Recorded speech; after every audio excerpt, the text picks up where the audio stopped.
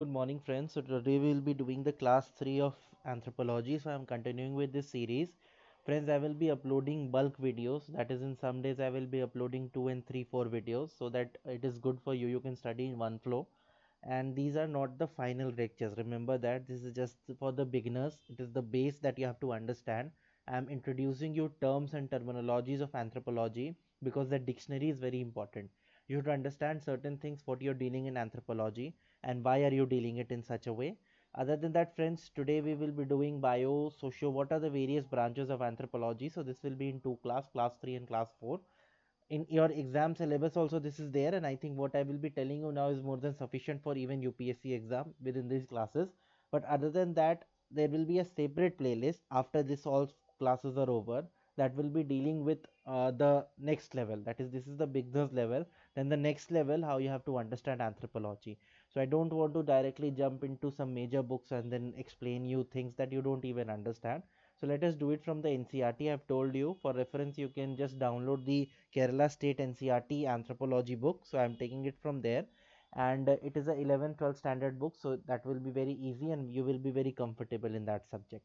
So let us begin today class without wasting time, and if you have not subscribed to the channel, please do subscribe it, like it, and please friends share it with your friends so that the views can be maximized, so that I'm also more motivated to make such classes. Okay, so let us start today's class, and today we'll be talking about the major branches of anthropology. So in the last class what we studied, in the last class we studied what is anthropology and what is the fieldwork importance of anthropology, and what is the bioscience, that thing of socio importance of anthropology, and all those things we studied today in the last class. So now what we are going to understand is that as we have now understood that what is anthropology, so we know the definition of anthropology, that is study of man, and in this we study about the bio plus socio part of the man. So these two is done in a holistic manner. So therefore now what we will do, now we will tend to study what are the various main branches of anthropology, how anthropology is taught mainly in various places, or how you also can break down the syllabus of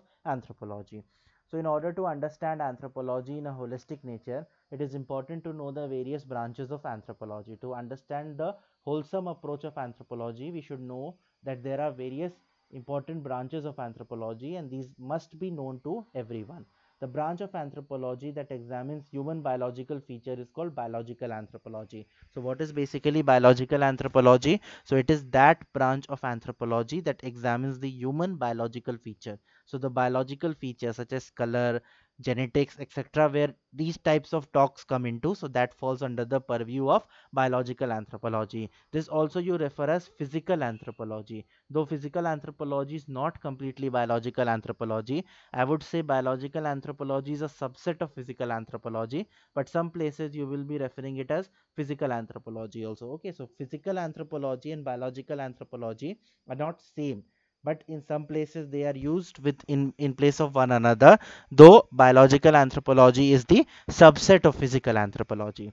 Now coming to the next one, socio-cultural anthropology. So whenever you talk about the socio-culture aspect of the society, that is the social and the cultural peculiarities of human life, that we study under socio-culture anthropology. So what do we study under socio-culture anthropology? Whenever, excuse me friends, 1 minute.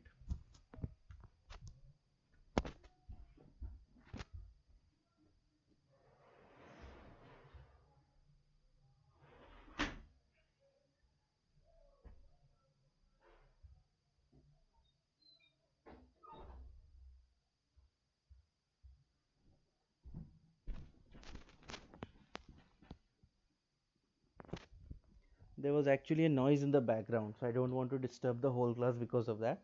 So sociocultural anthropology examines the social and cultural peculiarities. So whenever there is a social culture peculiarities, when you study about society, you study about culture and those things, then that falls under social cultural anthropology.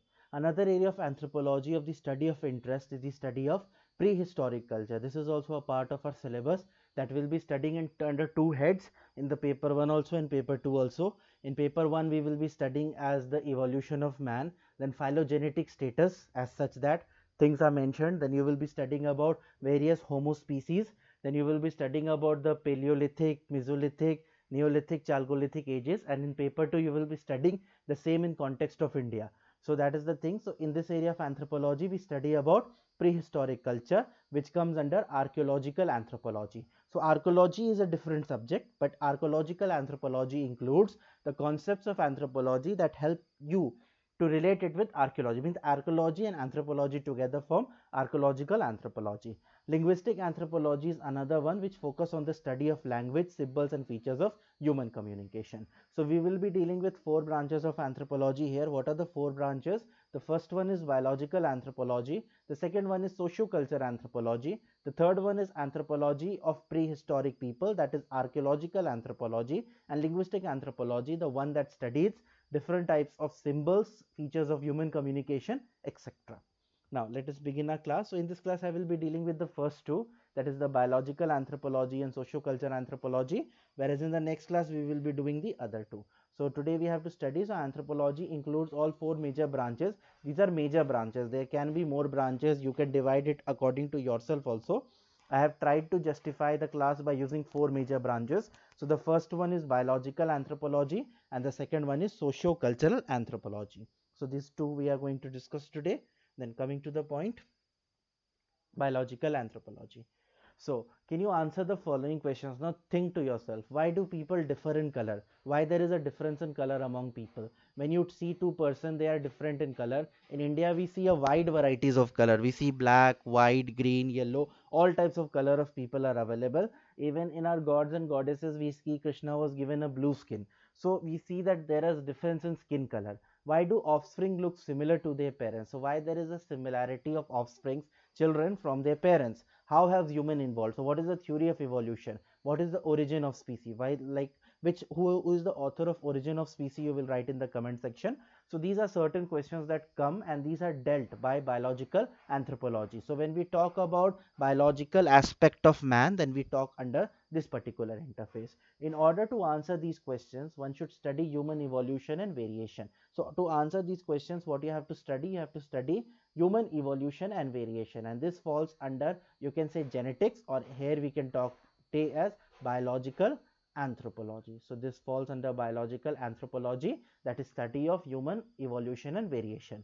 Biological anthropology gives us an opportunity to understand physical differences and changes among humans. So under the segment of biological anthropology, what do you study? You study the physical differences and changes among humans. So whatever physical difference exists plus whatever changes exist in human, that is studied under the concepts of biological anthropology. Biological anthropology is the branch of anthropology that considers human as a biological organism. So this is the branch of, see, when you go branch wise, we have heard that social anthropology considers human to be a social organism, whereas when we talk about a biological anthropology, we just refer man here as a biological organism. So this is very important because we are studying the biological status of man. As the name indicates, it studies the biological and physical characteristics of humans. Okay, so this is basically, it is studying the biological and physical characteristics. How do you appear? What are your genes made up of? What was your evolutionary characteristic, etc. Biological anthropology starts with study of origin and evolution of human and analyzes their diversity. So basically, when we start studying biological anthropology, from where do we start? We start from the study of origin and evolution of human. So whenever you're studying about origin and evolution of human being, you analyze their diversity, you analyze how did they evolve, who came first, Homo erectus came first, Homo sapiens came first, Homo neanderthals came first, who came first. These all are studied under the concept of biological anthropology. It also examines the biosocial adaptation, because we have studied it is a biosocial science, anthropology. So therefore we have to understand that even if when you are studying biological anthropology, we will examine certain biosocial adaptations of different human population living in different geographical and ecological settings, such as adaptation, acclimatization. So these are certain tendencies that human beings have when they move from one place to another. Why people of certain region are fat, why people of certain region are tall, certain are dark, certain have a lighter complexion, while certain have fat lips, some have thin lips. So there are small hands, big hands. So all these diversions that you study in human being fall under the percept of biological anthropology. The knowledge of different branches of biological anthropology will help us to examine how it deals with human evolution and variation. So the knowledge of different branches under biological anthropology, what we study, will help us to deal with human evolution and variation. So how humans appeared on earth, how did they grow, what was their biological evolution, that we'll be talking under the concept of biological anthropology. Paul Broca. Now, see, I have not found this definition anywhere else. No notes, no coaching institute notes have given it. Nowhere I have seen, nor any book or anything I have seen this.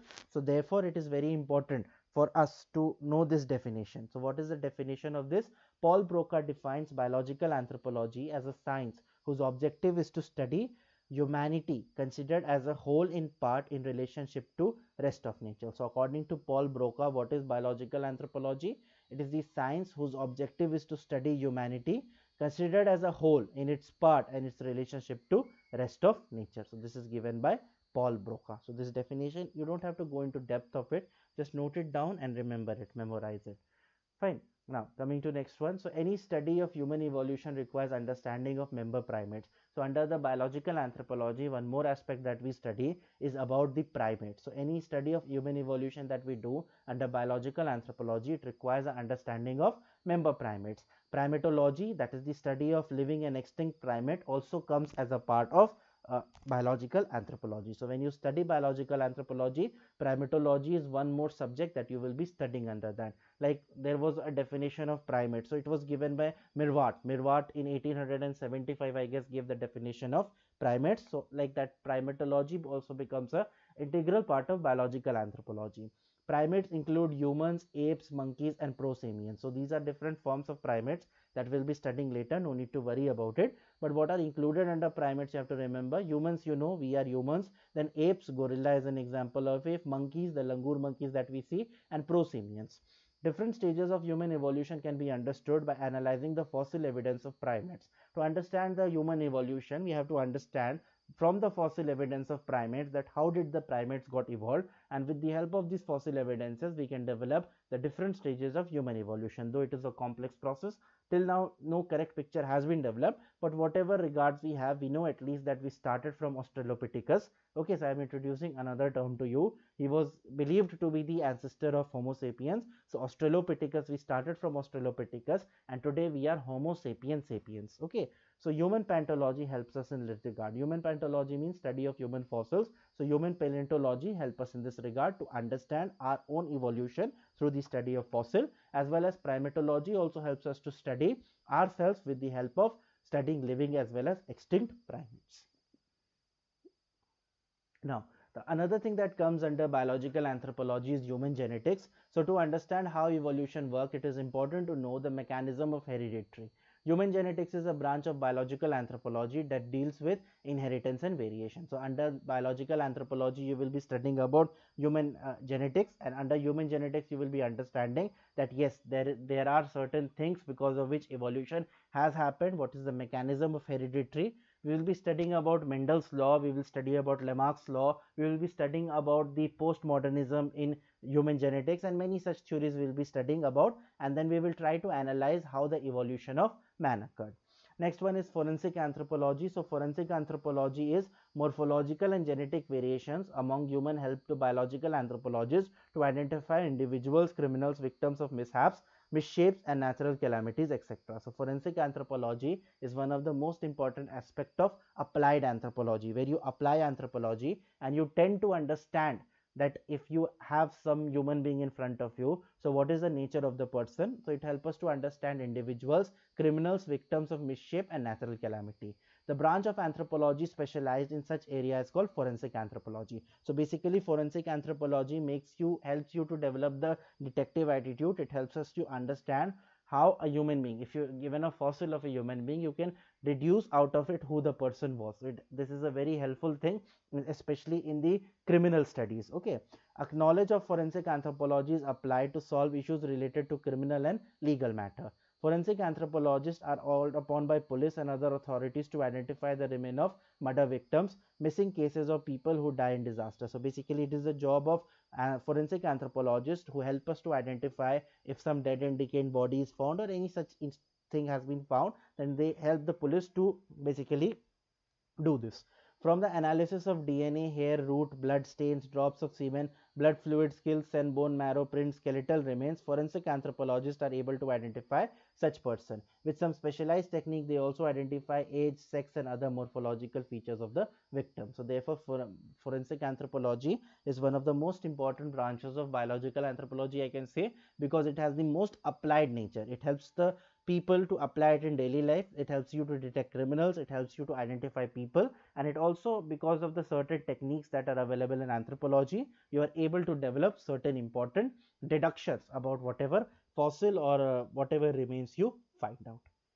Clear? So this is biological anthropology. So what we studied in biological anthropology, we studied that it helps us to understand evolution and variation, and basically under biological anthropology we studied the biological aspect. Then we study about the primatology, and we study about the different stages of human evolution. We even study about human fossils in this and how humans evolved. We study human genetics in this, under which we will be studying various aspects.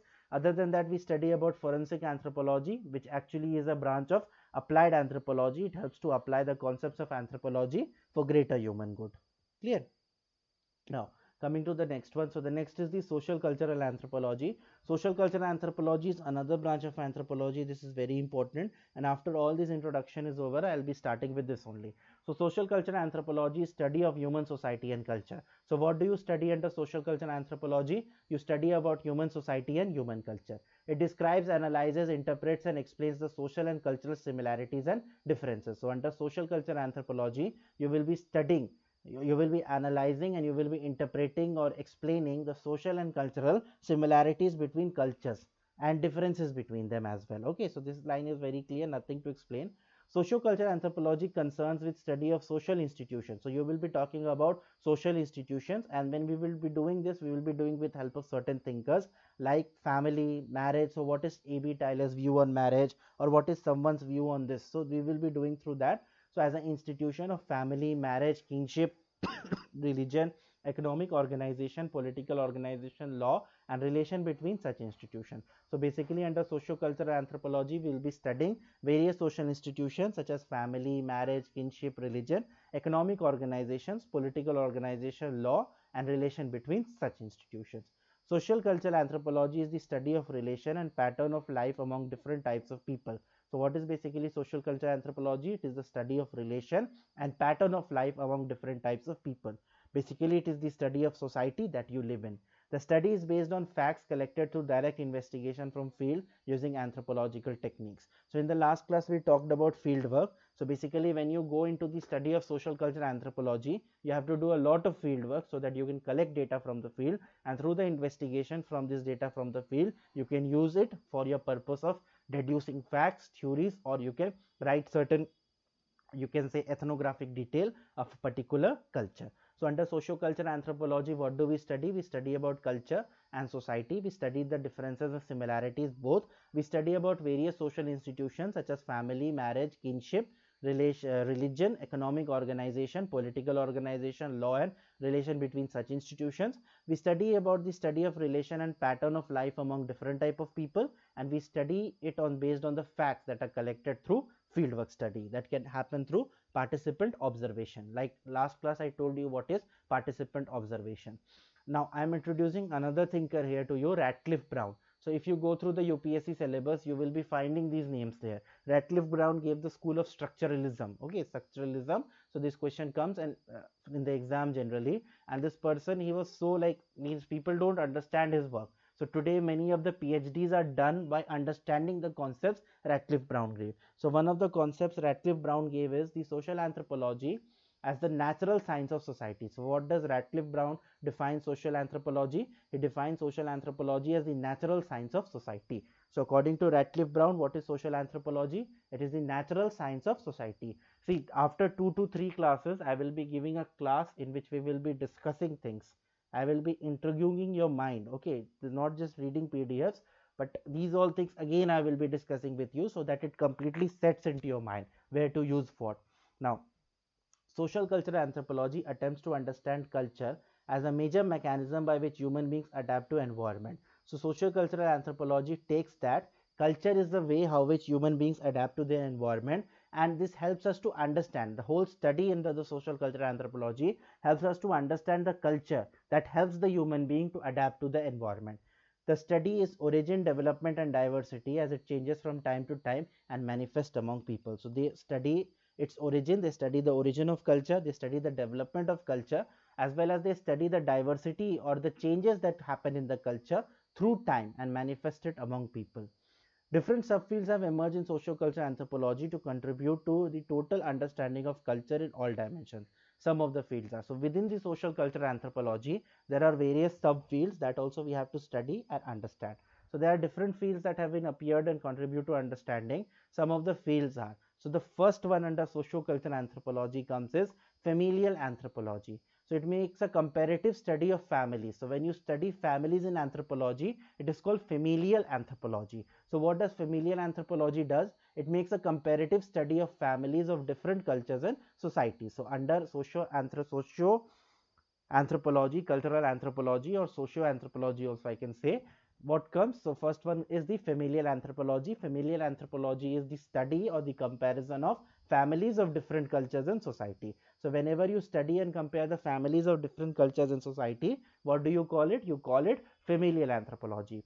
It studies the origin of family, its forms and functions in different societies. So under familial anthropology, we study the forms of family, we study the various forms and functions in different society. Marriage is the basis of family, and hence familial anthropology also studies different forms of marriage, ways of acquiring mate, marriage payments in different societies. So under familial anthropology, not only you study about the families, you study how families are formed, and families are formed through marriage. So therefore under this we also study what are the forms of marriage, whether it is a patrilineal, matrilineal, patriarchy, matriarchy, all those stuffs, whether what are the ways of acquiring mate, whether it is through kidnapping, by force, by love, whatever it is. And other than that, marriage payment. So what is the form of marriage payment, whether it is given from the groom to the bride, from the bride to the groom, as it is in cash or it is in kind. Like in Meghalaya, if you Meghalaya side, if you go, the groom has to work in the house of the female before the marriage, so that he can get the confidence of the people, his in-laws. So that is one way of paying the bride price. So that is the different ways of paying the bride price. So these all we study in the familial anthropology. Clear? Now coming to next, economic anthropology, as the name suggests, all aspects of culture that are related. Okay, so here what we studied, here we studied the economic aspect of the culture. The economic aspect play an important role in social organization. We know that economic aspect is a very important part of social organization.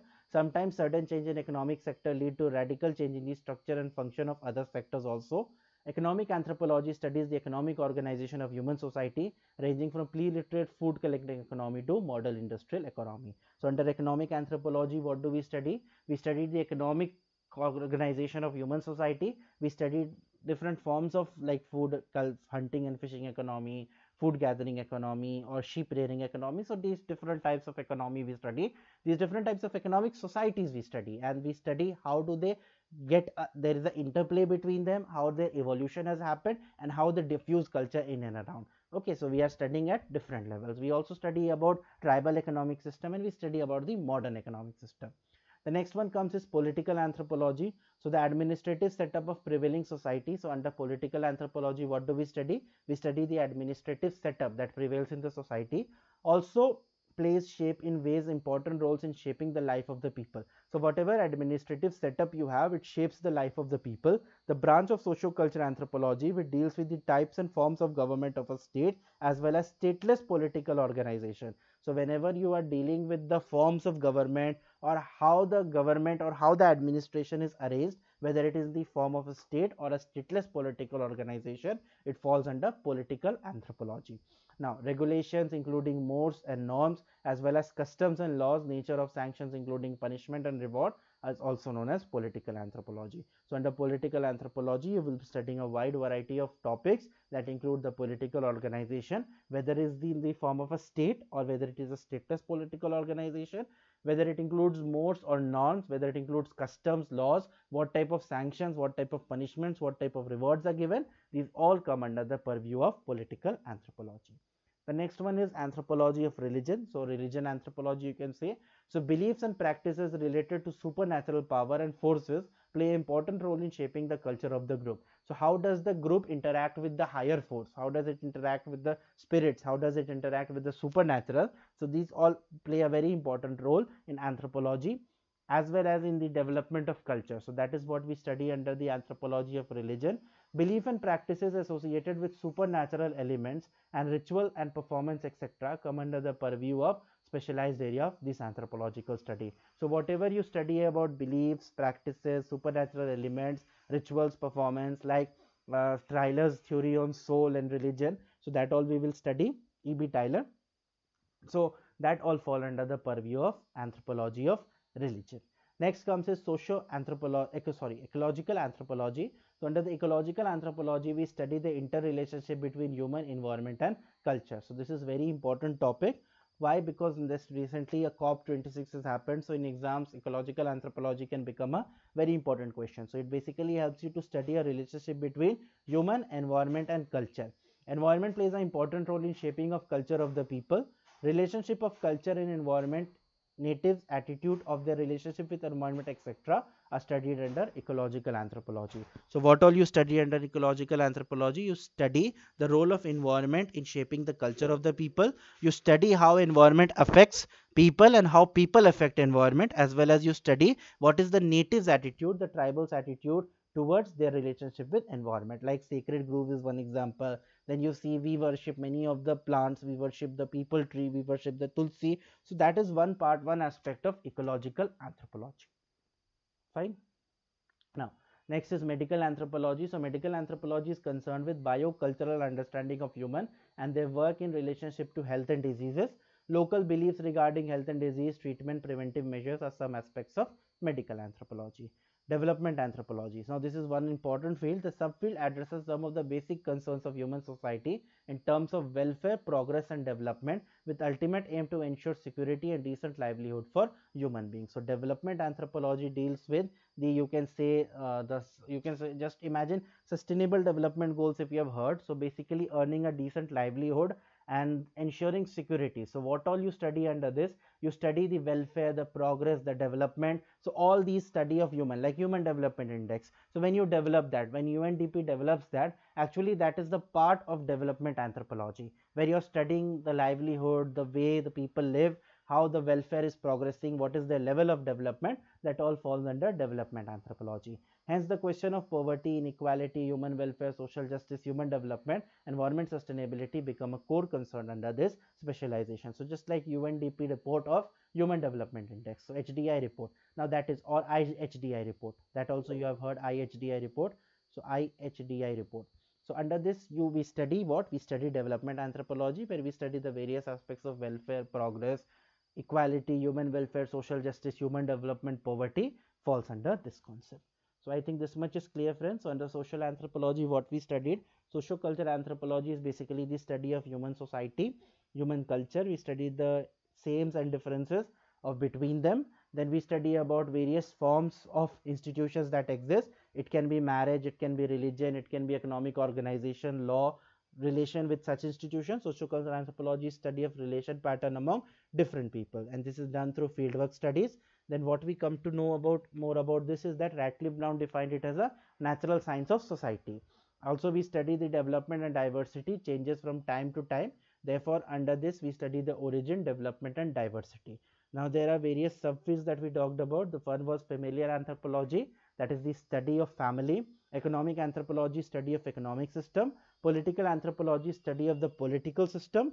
Anthropology of religion is study of religion. Ecological anthropology is the relationship between human, environment and culture.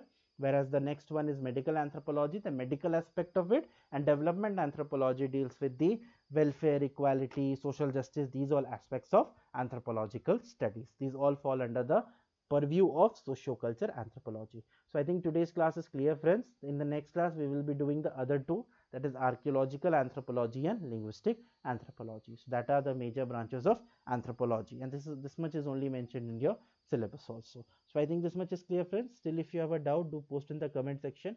Do rate, review and recommend the channel, and please share it with your friends. Thank you and have a good day.